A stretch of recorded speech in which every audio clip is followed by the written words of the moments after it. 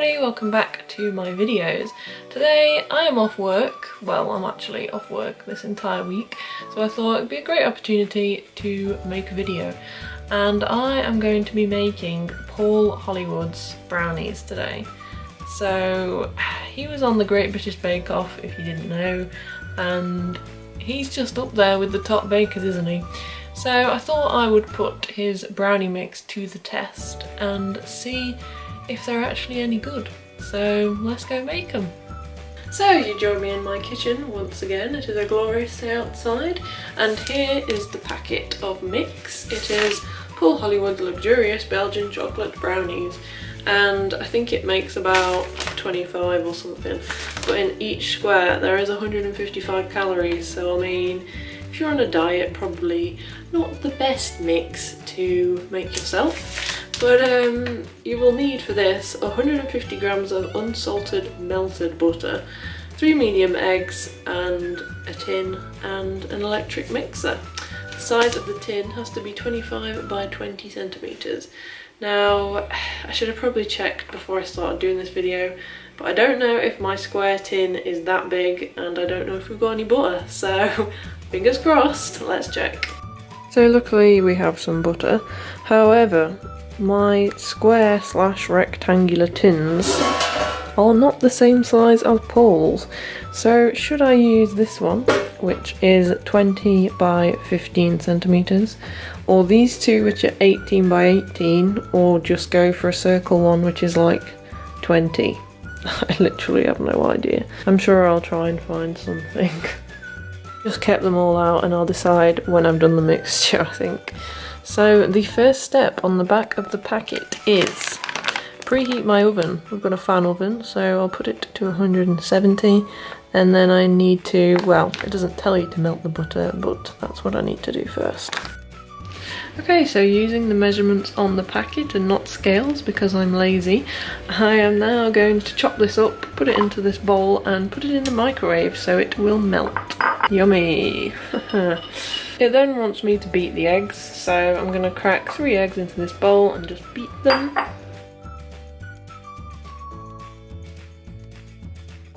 Okay, so my eggs and my butter is now complete, and the next step is to empty all of your brownie mix into the bowl. And then once this is in the bowl, I need to mix it with the butter. And I was going to use a electric mixer like it has on the packet, but I can't find the attachments and things, so it's going to have to be the KitchenAid today. And I don't know if this is the right attachment, but it's going to have to do. So let's do this. So that is how much mixture was in the packet, and I'm now going to add the melted butter.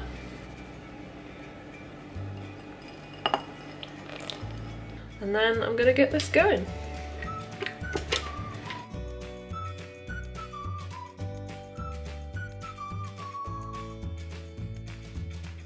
Now I'm just going to add my eggs.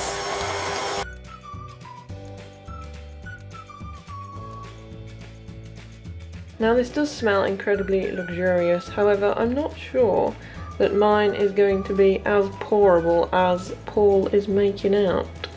So I don't know if I should add some like milk or something, or just get it in there and see how pourable it actually is, because mine's more like cake mix rather than, I don't know, just doesn't look very pourable at the moment. Okay, so I added a little bit of milk, and now I'm going to line one of my tins. You also need to grease your tin, so I'm going to do that before I put the grease-proof paper in.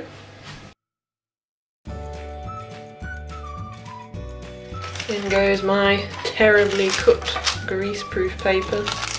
I've cut the edges just to try and slot it in a bit easier, but it's not really working.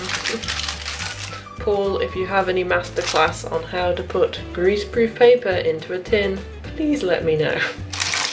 I have to get so low to be in this shot, but it's time to pour the mixture into the tin. Here goes.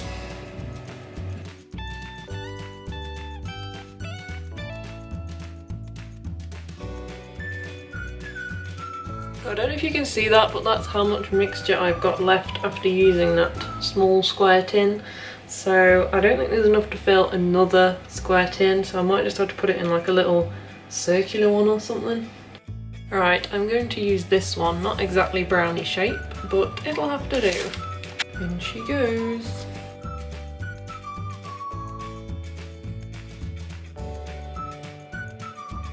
At last, took a little bit longer than I thought, but I've got one square tray and one little circle tray. I'm going to put these in the oven now at 170 degrees because it's a fan oven for about half an hour, I think, because I read some reviews and they were saying that 25 minutes wasn't long enough, so half an hour-ish I'm going to put them in for.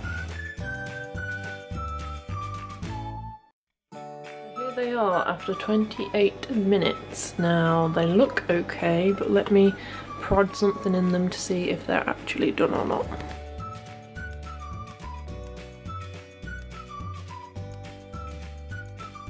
I don't know, it's quite spongy. It looks done. Looks more like cake though. Let's go with that.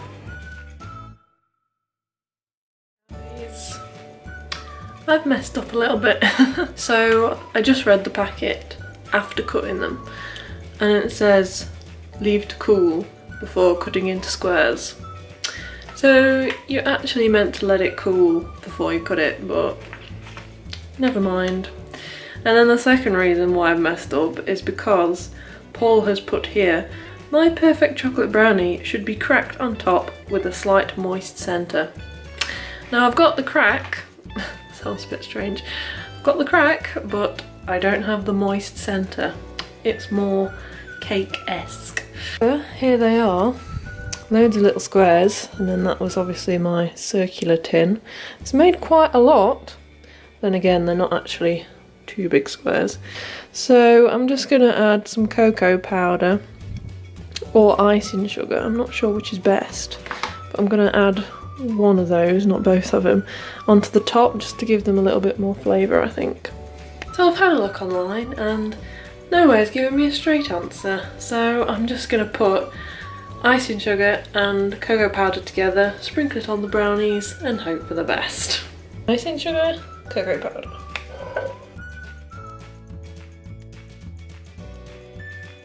So here we are, it just looks like a light cocoa powder now, but I've put both of them in there and I'm just going to shake it on my brownies.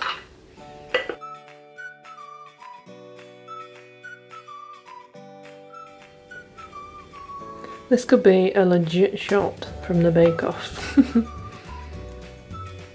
Let's hope they taste nice now.